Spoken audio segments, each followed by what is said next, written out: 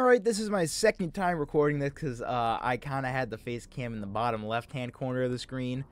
I finished, I got all the way to the finals, and then I realized that my face cam was in the bottom left, blocking the bracket. Why couldn't they just have a normal bracket? Whatever the case. We're recording this again, baby, so I'm going to probably go even quicker this time because I was pretty rapid fire last time. Round 1, Thunders. Actually, let me check real quick. So it looks like it is going to be the Thunder and the Pelicans. Pelicans are up 14 with a minute and a half left. So it's going to be Thunder Pelicans. The Thunder are going to win 5 games. Pelicans most likely won't even have Zion for this series, I believe, because I think it's like a hamstring injury or something. And those tend to, as Chris Paul, it takes a while. So I do think the Thunder are going to take easy work of the Pelicans. The Pelicans for the 8th seed last year, they faced the Nuggets. Did the Pelicans even make the playoffs? The Pelicans didn't even make the playoffs last year. I don't know what I'm talking about. But the Thunder are going to win in 5. There's not much to say in this series. The Thunder are the better team. Next series is the Clippers and the Mavericks. Probably the most anticipated series of these playoffs. Luka versus his children in the Clippers. Although the Mavericks ended off the season as the hottest team in the league, and the Clippers cooled off, I do have the Clippers winning this series in 7 games. They just have everything to throw at the Mavericks. You have the 2 best perimeter defenders possibly of all time in Kawhi and Paul George, not 1 and 2, but you know what I mean, to throw at Kyrie and Luka. So they're going to try and lock those 2 down and have everyone else try and beat them. Gafford ain't going 12 of 12 every night. It's just not happening. Tim Hardaway Jr., he ain't going to be shooting 50% from 3. It's just not going to happen. They're going to force the role players of the Mavericks to play like it. So I do think the Clippers end up winning that series in 7. And for the last 2 series, the Timberwolves Suns, a lot of people got the Timberwolves losing this series. I don't. I got them in 6 games. The Suns are not deep enough. They don't really play much defense. And they rely too heavily on KD and Book. The Timberwolves have the bodies to throw at KD and Book. Bradley Beal can win you a few games. But I just don't see it. I don't see it. They're going to throw McDaniels at KD. They're going to throw Mike Conley at D Book most likely. They're going to throw Ant at Beal. Who's going to guard Ant on the Suns? Grayson Allen? Who's going to guard Cat on the Suns? Yusuf Nurkic? It's just not going to work out. I do not see a world where the Suns win this series. I'm sorry. This Suns team is not good. They're just not good in my eyes. I don't know what it is. They're not deep. They rely. It's a Brooklyn Nets situation all over again, essentially. There's just too much star power, not enough role players. So I do think the Timberwolves end up winning this series in 6. And for the Nuggets, Lakers, I got the Nuggets in 5 games. LeBron's not going to get swept again. But some people are saying the Lakers might win the series. If it does go to 7, I do think the Lakers can win. But they're not beating the Nuggets. They're the reigning champions for a reason.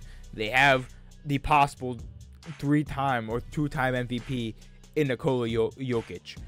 AD got cooked by Jokic last year. He's going to do it again. Nothing is going to change. It's the same Lakers team from last year. It's the same Nuggets team from last year. Why would this be any different? That's why why would this be any different than last year? These teams are nearly identical besides Bruce Brown. So I don't understand why it would be any different. So I got the Nuggets in 5 games. That leads us with round 2. Thunder, Clippers. I do got the Clippers in 6 games. A lot of Thunder fans are upset that they don't have their team going to the finals in a lot of these predictions. It's because they're too young. They're too inexperienced. I know Thunder fans hate to hear that, but it's true. You don't have enough experience compared to a team like the Clippers. Even compared to a team like the Mavericks, you don't have enough experience. Don't worry. You'll probably be the 1 seed again next season. And you'll probably have a lottery pick because you have all of the draft picks. But I don't see a world where the Thunder win this series. The Clippers are going to throw Kawhi on Shea. They'll throw Paul George on Shea. And the Clippers have too much firepower. If Kawhi Leonard's not having a good game, Paul George might have a good game. If Paul George isn't having a good game, maybe James Harden's having a good game. If all 3 of them somehow are not playing well, Westbrook might be getting buckets. They just have too many possible number 1 options on that team. I know it might be laughable saying Westbrook as a number 1, but he showed last year in round 1 against the Suns, he can still get you buckets. And still, when he won the Clippers, I think maybe 2 games in that series against the Suns. The 2 games the Clippers won in that series were because of Westbrook. Game 1 against the Suns, he got the game-winning block on D-Book. And then I think the other game they won, I don't know if he had a triple-double or what. I know he had a 30-point game and a loss. But don't sleep on Westbrook as a sixth man. So I had the Clippers winning that game, that series in 6. And then the Timberwolves, Nuggets, I got the Nuggets winning this series in 5. Once again, this goes back to the Lakers-Nuggets series. These two teams are exactly the same from last year, just about. So I don't see really any difference. Besides playoff experience, and the Nuggets just came off of a championship. I don't see any difference. The Timberwolves, Gobert is not guarding Jokic. Cat ain't guarding Jokic. Mike Conley ain't guarding Jokic. No one's guarding Jokic. Jamal Murray, they got the defenders to throw at Jamal Murray. They might even throw McDaniels on Jokic, trying to do what the Heat did in the finals, throwing small defenders on Jokic. And it did work at times, but it's not going to work the entire game. It worked at times, not the entire game. I don't think the Timberwolves are going to really hold a candle to the Nuggets. And that leads us to the Western Conference Finals. Clippers, Nuggets. I do got the Nuggets winning this series in 7 games, possibly 6. But I'm going to go 7. These two teams match up really well. But once again, it comes down to who is guarding Jokic. Zubac is not guarding Jokic. They're going to try and do the small ball. They might throw Kawhi on Jokic a few times. But I don't think the Clippers, I think they're going to run out of gas here at this point. We already know how Paul George, Westbrook, and Harden do in the playoffs. Harden actually played fairly well. He didn't play good in Game 7 against the Celtics, but last year he kept the Sixers in that series against Boston. And if it wasn't for Doc Rivers and if it wasn't for Harden and Embiid choking, the Sixers had a 3-2 lead. They win that series in 6, but they just choked. But Harden kind of kept them afloat in that series to begin with, having 2 40-point games. But I do think this is where the Clippers run out of gas. Kawhi, I think Kawhi, hopefully he's healthy for these playoffs, but I think Paul George is going to kind of get steady. Westbrook's not going to play well, and I just have the Nuggets. They're the better team. I have them winning in 7. And that brings us to the East. The Heat just blew out, well, not just, but tonight, blew out the Celtics. The Bulls in the playing game. They're not going to have Jimmy for this series. They're the 8th seed once again. Sadly, I don't see another run in their future. I didn't even see a run last year, but we went on one. But I do have the Celtics winning this in 6 games. Most people are going to say 5 games or a sweep. I don't think that. For some reason, the top seeds always somehow give up like 2 games. The Celtics did it last year to the Hawks. They lost 2 games when they really shouldn't have. I do see the Heat somehow taking 2. Honestly, I see them taking 2 on the road. I don't think they're going to get any games at home because the Heat play bad at home. So I have the Celtics winning the series in 6. Jimmy Butler will be out this entire series. If we were to somehow win this series, he would be back for round 2. But I don't think Hero and Bam are enough. If we have Rozier, I think for game 1, Rozier might play.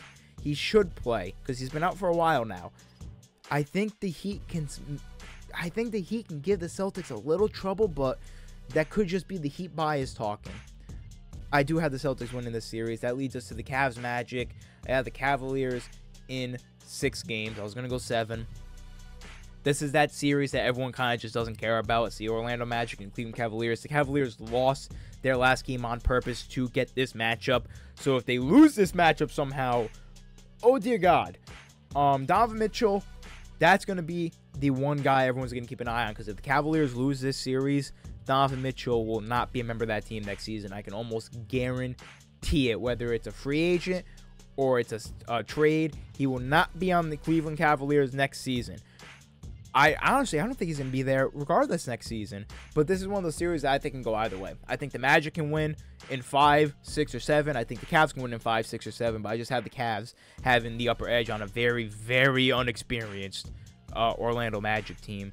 That leads us to one of the most anticipated matchups of the playoffs. Bucks, Pacers. These two teams have history this season. They played like 6 times this season. The Pacers got the best of them more times than not. They beat them in the in-season tournament. And I do think the Bucks is going to win this in 6 games. The Pacers have a very, very good shot. I just think the inexperience of Halliburton. I just think Dame, Giannis, when he comes back, he's not going to be playing game 1, I don't think. I think it's going to be too much for the Pacers. This Pacers seems pretty damn good making that Siakam trade. Halliburton hasn't been the same since he's got hurt. He doesn't feel the same. He averaged 17 and 9 after his injury, after averaging essentially 20 and 12. I don't think the Bucks lose this series. They might, because they're one of the worst defenses in the league, but the Pacers are worse. But the Pacers are also the number 2 offense in the league. So I think they can expose the Bucks, but I do have the Bucks winning in 6. That leads us to Knicks-Sixers. I have the Knicks winning this series in 6 games. Once again, a lot of people, a lot of analysts think the Sixers can not only win this series, but could win it very easily in like 5-6 games. I don't think that whatsoever. They got no one to throw at Jalen Brunson. Kyle Lowry is probably going to be the main defender on Brunson. And don't get me wrong, Kyle Lowry at 37 years old is still actually a really good defender. Surprisingly, he's a pesky defender that's going to get into passing lanes, going to strip you of the ball. But I don't think he's going to slow down Brunson. OG is going to get the Tyrese Maxey assignment most likely. DiVincenzo's been on a heater. They're going to throw Mitchell Robinson. They're going to throw Hartenstein at Embiid to be physical with them, force him to put the ball on the ground. And I really just don't think the Sixers have enough to beat this Knicks team. Batum is not going to give you 20 points on 6 threes. I promise you that. That leads us to Celtics-Cavs. I got the Celtics in 6 games once again. They just have more. There's not really any way to analyze a series when it comes to the Celtics. They have more. It's simple as that. They have the matchups to face anyone. They're going to have Jrue Holiday be the primary guy on Mitchell. They have Derek White to guard Garland. They have Porzingis to throw at Allen or Mobley. They got Al Horford to throw at one of those two if they want to run that big lineup. Even Tatum can hold his own. I just don't see a world where the Celtics lose this series. So that leads us to Bucks-Knicks. I do have the Knicks winning this in 7 games. I think Brunson averages like 35 this series. Like, no one's stopping him. Who's going to be the primary defender on him? I can't even think of one right now off the top of my head that can just go one-on-one with Brunson. I know it's not a one-on-one game. They're going to have some sort of scheme for him, but I just think Brunson just demolishes them. It's a supporting cast. Can OG play well? Can DiVincenzo keep it up? Can Josh Hart keep it up? We will see, but I don't see the Bucks making it very far. If they do make it to the conference finals, they're going to get picked apart by the Celtics. And speaking of the conference finals, in the East, the Celtics will win this series in 5 games. It's a nice run for the Knicks. It will be very cool to see the Knicks making it all the way to the conference finals, especially without Randall. But the Celtics team is built and ready to beat everyone and anyone, no matter what. Like I just said, they can match up with there is not one team I can think of in this league that can match up with the Celtics or has the advantage over the Celtics.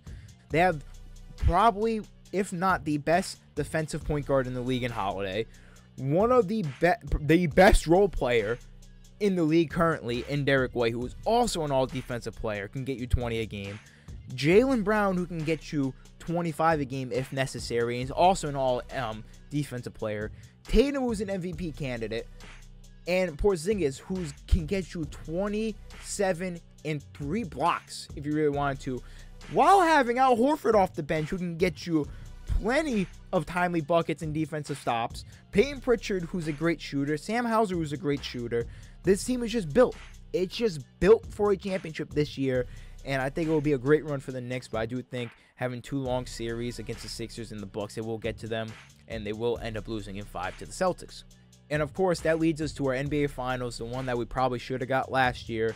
Nuggets, Celtics, the 1 and 2 seeds in their respective conferences. And I do, much as it breaks my heart, have the Celtics winning this series in 6 games. I don't know who can beat this team. If this team cannot win a championship this year, they failed. Making the finals is not enough for this Celtics team. They cannot settle at just making the finals. They've been there before. They blew a 2-0 lead to a team that was not better than them in the Warriors. That Warriors team was not better than them on paper. The Celtics were a better team, and they lost. They should have been there last season. They possibly should have won the championship last season, but they did not. They should have been there in the bubble, but they did not make it. I think they get over the hump this year, because if they don't, I think Jaylen Brown's out the door. I think Joe Mazzulla might be out the door. And I think this team will look very different next season if they don't win the championship. And if they somehow make it to the finals or even get knocked out before the finals and they don't make major changes, then if I'm a Celtics fan, I would lose all hope. I've lost all hope. You've gone all in on this year. All in. You got Drew Holiday. You got Kristaps Porzingis. You extended Jaylen Brown to a huge contract. Tatum's going to be up for one. You re-signed Holiday. And if you can't win the championship, not only are you going to be in cap hell and you're going to move on, or you're going to be forced to move on from certain players like Brown, you failed. You failed. This is a do or die season for the Celtics. You are the unanimous best team in the league. The only 60-win team. I don't even remember the last time we had a 60. I think the Bucks were the last 60-win team in the NBA, and that was a few years ago. You are the unanimous best team in the league. It's time to put your money where your mouth is and finally win a championship. There is no excuse this time. Not one. Unless you suffer an extreme injury like Tatum or Brown going down. Hopefully that doesn't happen. No excuses for the Celtics to not be NBA champions. Anyways, that is my bracket. If you guys did enjoy it, be sure to leave a like. Be sure to subscribe if you are new. GG.